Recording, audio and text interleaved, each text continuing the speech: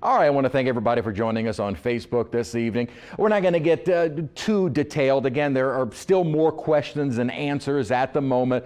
It's still very much a wait and see with Delta, as we probably say that just about every tropical system. But really, until this gets into the Gulf of Mexico, we won't know, at least with a little bit more certainty, what the storm is going to do up to landfall, because there's still the question of how does that remnant circulation from Gamma affect it? What does the land do when it moves over the northern Yucatan? And also, will that forward speed at 17 miles an hour continue?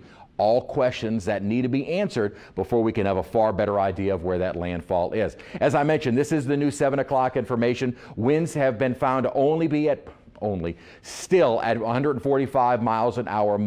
Forward motion has not changed, and the pressure has actually been holding steady for the better part of the day. Intense storms, and we actually really saw what looked to be more of an eye structure. But what's very interesting is that the hurricane hunters are finding that the eye is very, very small, about a 5 or 6 nautical mile wide eye. So it is a very tiny and fairly compact storm, which means they can rapidly intensify, like we've seen, but they can also rapidly weaken. We'll see. Now, again, it is going to be interacting with land, but if we're basing this on history of storms that have moved through the Gulf and the Caribbean, or I should say the Caribbean, and interacted with land and even interacted with more mountainous islands, it really hasn't done much. So I'm thinking that we're not going to see a whole lot of disruption as it moves over relatively flat plains of the Yucatan. Again, landfall later in the night, tonight going into early tomorrow morning, emerging into the Gulf by tomorrow afternoon, weakening to a 3, then re-strengthening to a 4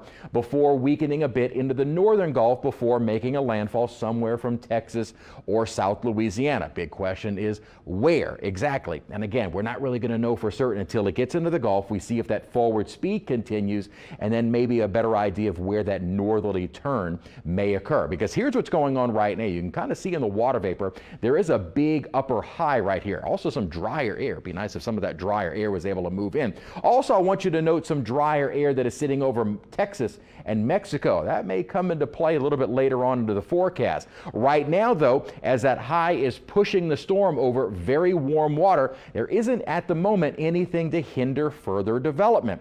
Warm surface temperatures, but also deep warm water. This graphic is called the oceanic heat content. It basically shows us where we're looking at not only the surface temperatures, but how far down below the surface that warm water is. And this is very deep warm water. It's shallow warm water across the Gulf. Again, I'll switch back over. The temperatures across the central and southern Gulf are in the low 80s, and that is supportive of a tropical system. But when you go down, that water suddenly and quickly cools off. Now, it is a little bit warmer. We don't have exact temperatures with these type of graphics, but it is a little bit warmer, or maybe that depth of the water is a little bit warmer as you get into the western Gulf, and the storm is going to be moving over that area. But again, you also find some shallow warm water in the northern Gulf, and along the northern Gulf coast, water temperatures are in the 70s. That is not conducive for a tropical system. Now, it's possible that the storm moves so fast that that cooler water doesn't really have enough time to affect the energy of the storm and affect the circulation. Something else, though, that's positive with that fast motion is that as the storm continues over the Yucatan and into the Gulf, when does it make that turn? How far west and northwest does Delta go before a turn toward the north?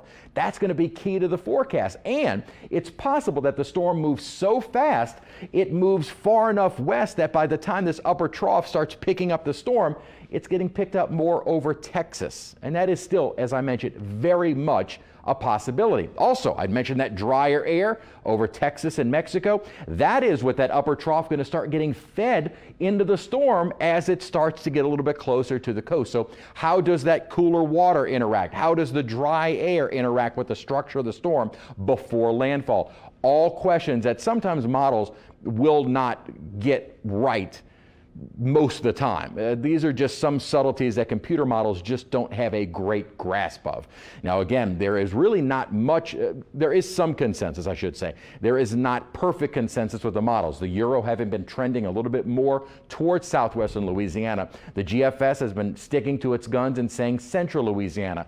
We will wait and see if there is some model consensus. Now this model suite, and there are several models that we use, and this is also kind of the same suite that the Hurricane Center uses in making their track. So if you look at this model consensus, you basically have an idea of where the Hurricane Center is going to be placing their track. We'll see as we get new runs in if these start shifting a little bit more to the west, or maybe they hold steady and continue to say south central Louisiana. We will see. Again, there are still more questions and answers, and in terms of any specific values for impacts in terms of wind speed potential, storm surge numbers. We're not going to get those numbers from the Weather Service until maybe tomorrow, and also rainfall totals. We just don't know. So we're kind of looking at more of a broad brush of what we can expect. Coastal flooding certainly, and storm surge. Winds will be increasing maybe late Thursday, more likely into Friday and Saturday. Kind of mentioning that because we will start to feel the winds picking up later on Thursday. We'll have some periods of heavy rainfall at times. At times, you might get some heavy downpours. I don't think this is going to be a widespread flooding issue, but certainly some banding rain could see some localized flooding.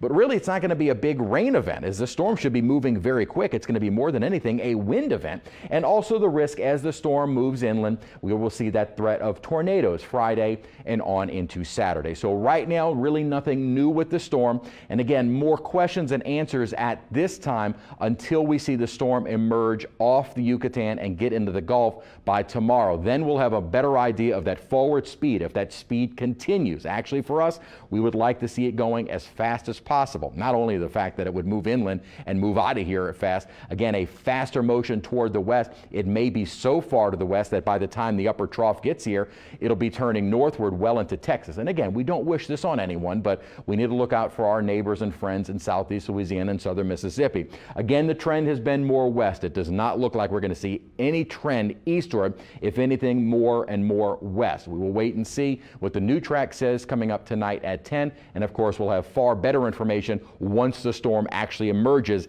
into the southern Gulf by tomorrow afternoon. So stay with us on Facebook, YouTube, I guess we do some YouTube stuff, Instagram, Twitter, and all of that stuff. We'll have more information, detailed information, as well as on Eyewitness News coming up tonight at 10. For now,